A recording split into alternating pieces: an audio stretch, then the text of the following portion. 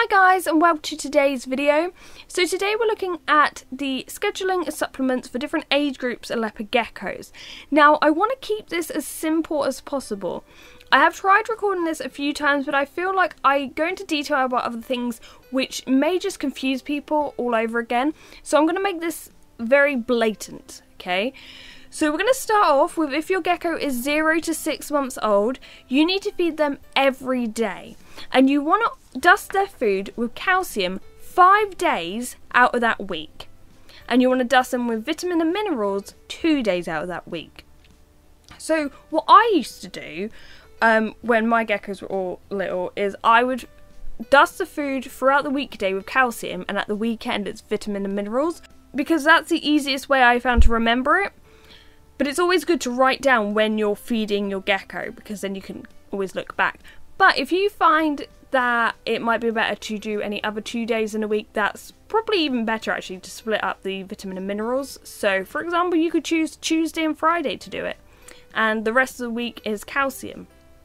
So whatever your schedule, just remember 0 to 6 months need to be fed every day, and they need 5 of those days to be calcium out of the week, and 2 of those days to be vitamin and minerals, okay? So, can you get like a pen and paper and write this down, because I cannot explain this to people even more. Now, if your gecko is 6 to 12 months, it needs to be fed every other day. And what you want to do is so on the first day, calcium. Second day, you don't feed them. Third day, calcium. Fourth day, you don't feed them. Fifth day, calcium. Sixth day, you don't feed them. And a 7th day, vitamins and minerals. And then keep that schedule going. Now, if they are over a year old, they need to be fed less frequently. So every 3 to 4 days. So you do calcium, wait a few days, calcium, wait a few days, calcium, wait a few days, vitamins and minerals. And then so on and so forth. I really hope this is getting through to you guys, because I feel like I've done so many videos on supplements and people just still don't understand them. So I want to tell you a few little things about this. Number one, this is a synthetic method. So this is when you're using a vitamin powder that obviously doesn't have natural ingredients in. Don't get like thrown off by that. That is quite a common way of supplementing reptiles. Although I have to say, I have been using a natural approach with Gizmo lately, and I'll be talking about that when I do the review on her light. Another thing is, when I say that, for example, if I say they need to be fed every 3 days, and every 4th feed needs to be vitamin and minerals, okay? That does not mean that you have to count out 4 crickets, because people do that. That means on the day that I say use calcium, for example, all the food you offer that day needs to be dusted in calcium. If it's a day where you need to offer vitamin and minerals, the whole day, whatever you're feeding that day, needs to be dusted in vitamin and minerals. The other thing is, do not mix powders. Don't think, oh, this schedule's whatever, like, I can't be dealing with this. I'm going to just tip in calcium and vitamins together and just mix it all up and feed it with the same frequency. Don't do that, because an oversupply or undersupply of certain vitamin and minerals can be deadly. Seriously, they can.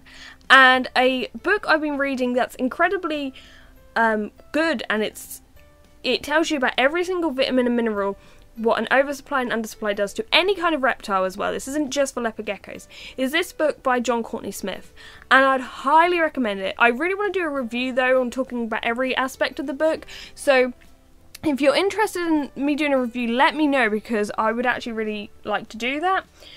And it really shows you why you should not just mix vitamins and why you need to take this seriously, because if you don't, your gecko will get seriously ill. Some of the times it's irreversible. Their spine can get distorted. It's horrible. I highly recommend watching about metabolic bone disease if you don't think this is serious enough. And the last point is, use 100% calcium. So calcium has to be in like a little tub, like the whole time in there, or a little dish in their tank all times in case they want to lick it. And that same calcium is what you dust more frequently than vitamin and minerals, okay? But use 100% calcium. Not calcium with D3. Not calcium plus by Repashy or whatever it is. Calcium, 100% calcium. And what I'll do is I'll link some products in the description box below, and you can go and find them out. Hopefully they're found in your country. I can't do every single one's country. I don't know every single one. If you are in a country where they just don't sell what I'm saying, ask people who own leopard geckos, or ask breeders in your country, because I don't really know. But I hope this has helped. We'll go over the schedules again just so you can see what you need to do. Take note of this. If you have a calendar near you, if you have a leopard gecko already, or if you know you're getting a leopard gecko in the future and you can pen this into your calendar so you know what to do, then that'll be really handy.